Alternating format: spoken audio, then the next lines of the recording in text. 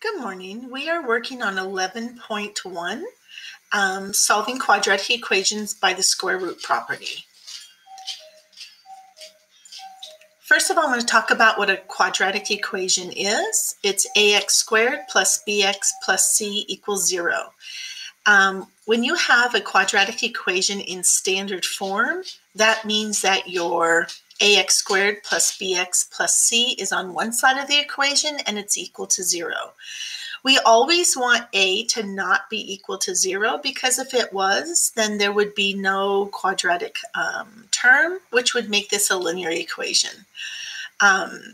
We are going to talk about solving quadratic equations using the zero factor property. What the zero factor property means is when you have two numbers multiplied together and you get 0, well, one of the variables or one of the numbers has to be 0. So that's what the zero factor property means. So what we're going to do today is we're going to solve each of the equations using the zero factor property. In order to do that, we do have to use the AC method in order to factor a. So what I'm going to do right now is I'm going to solve 2x squared minus 3x plus 1 by using the AC method. Alrighty, so let me go ahead and do this real quickly. All right, so when you are doing the AC method means just that. You're looking for the A value, the B value, and the C value. My A value is 2 times my C value is 1. When you multiply those two things together, you get 2. That is your targeted number. Okay, so I like to write that out. So 2 is your targeted number. What you're going to do is you're going to find two factors when multiplied together that give you 2. But when added together, give you this middle term. And the middle term is -3. So I like to put a little bubble around this. It lets you know that that is my targeted number. Well, I know that, let me change colors real fast. I know that -2 times -1 is a +2. I know that -2 plus a -1 is also -3. Now, when you have two numbers, when multiplied together give you 2, because that's our targeted number, and then you also have those two numbers, when added together, give you the coefficient of your middle term. So because we found them, we know that we just now found our two factors. Remember, when you are using the AC method, you write down the first term, and the first term is 2x squared.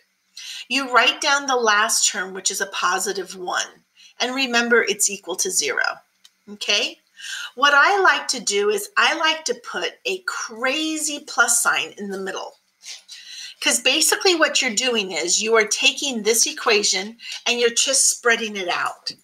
Now, I don't care which number you use, either the -2 or the -1, does not matter whatsoever. So this is going to be -2, and the variable, whatever the variable is of your middle term, you're going to put it here. Then you're going to have -1x here, okay? So now what we're going to do is we're going to just make sure that we did this correctly. This is your first term.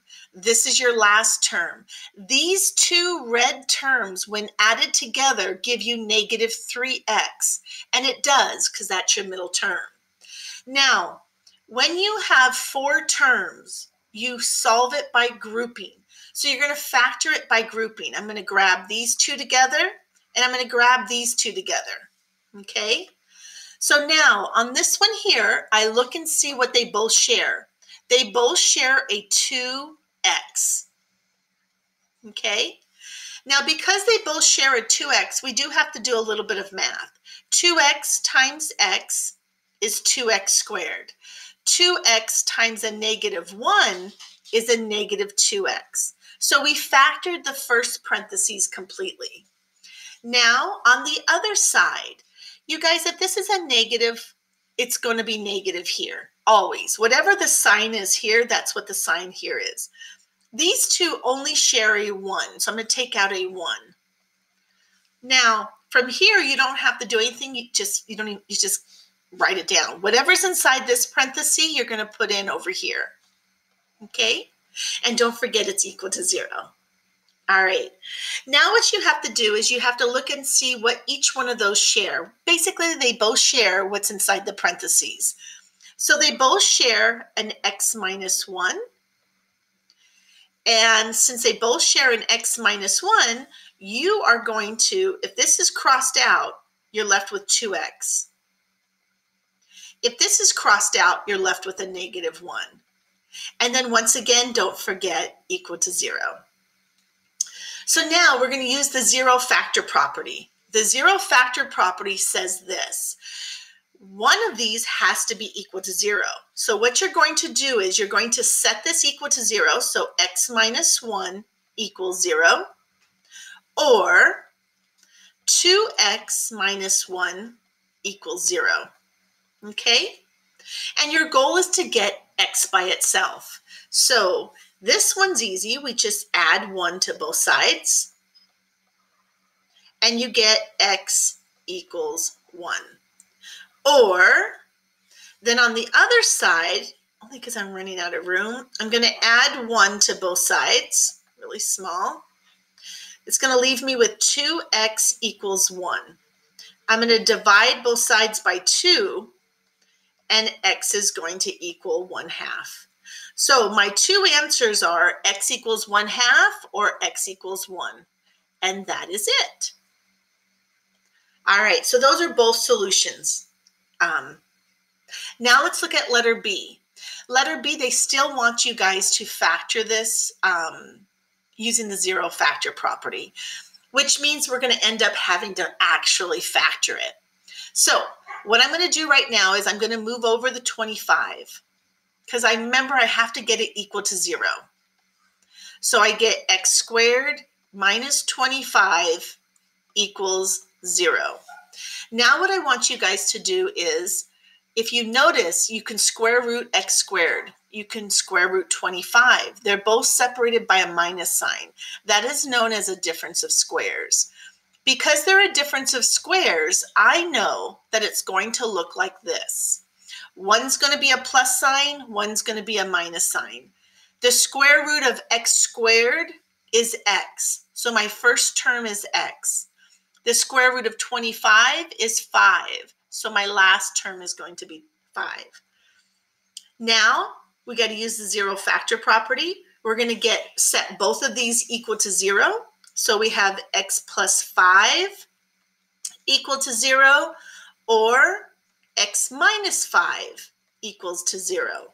So your goal right now is to get x by itself. So we're going to minus 5 from both sides.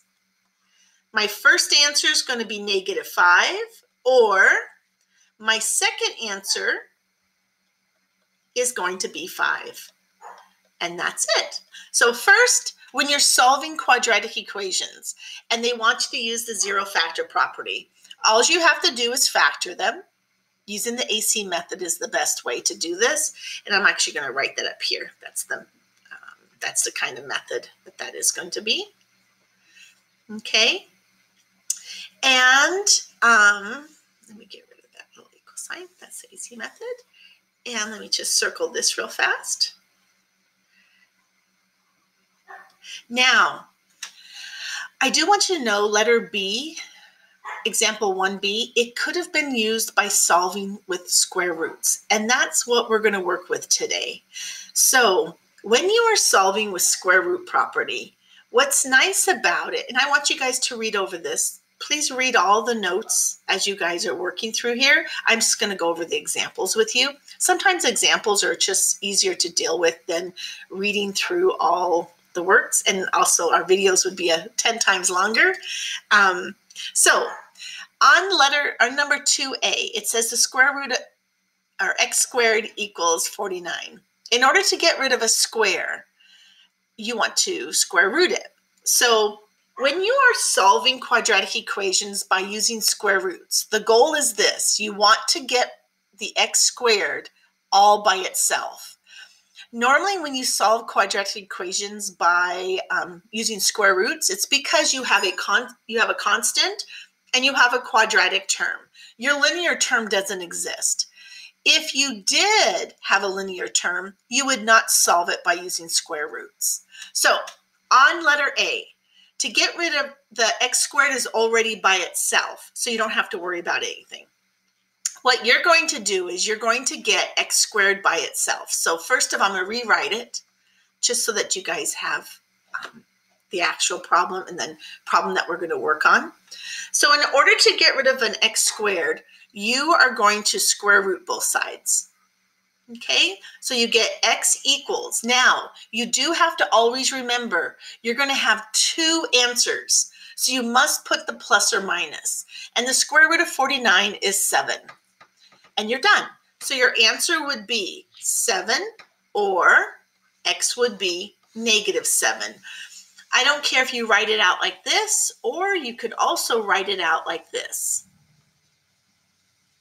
Okay, all three of these mean the same answer.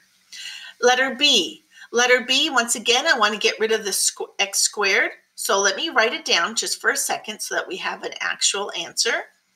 So what I'm going to do now is I'm going to square root both sides, okay? So I get x equals plus or minus the square root of 12.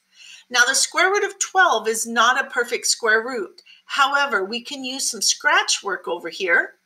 I know that the square root of 4 times the square root of 3 is the square root of 12. Remember, whatever's under the radicals can be multiplied together.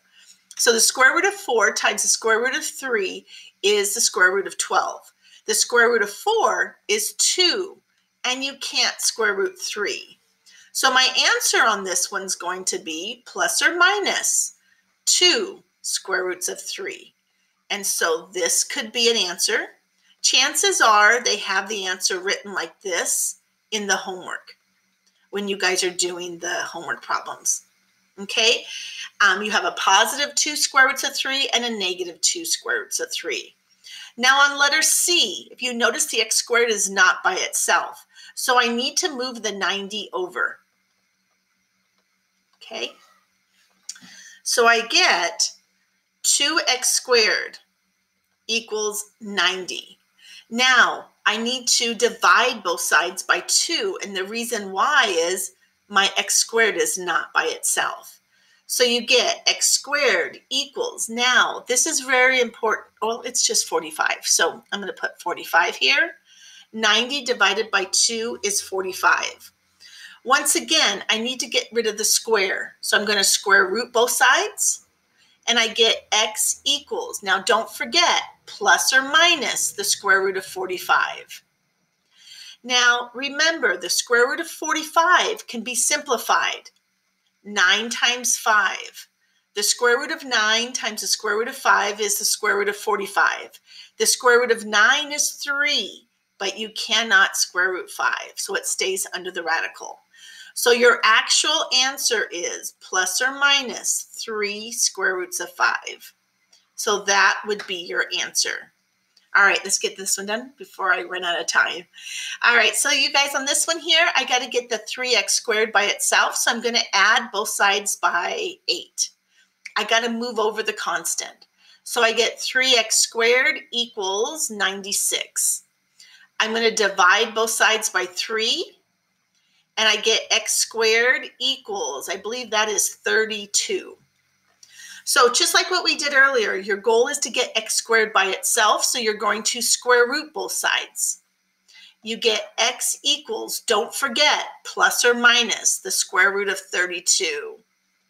Now, I do know I can reduce the square root of 32. I might as well just do it right here because I'm going to run out of room. I know that the square root of 16 times the square root of 2 is the square root of 32. The square root of 16 is 4, but I can't square root 2. So my answer is going to be x equals plus or minus 4 square roots of 2. And you're finished. Remember, you have two answers, a positive and a negative. All right, you guys have a great day. Let me go ahead and turn this off for just a second.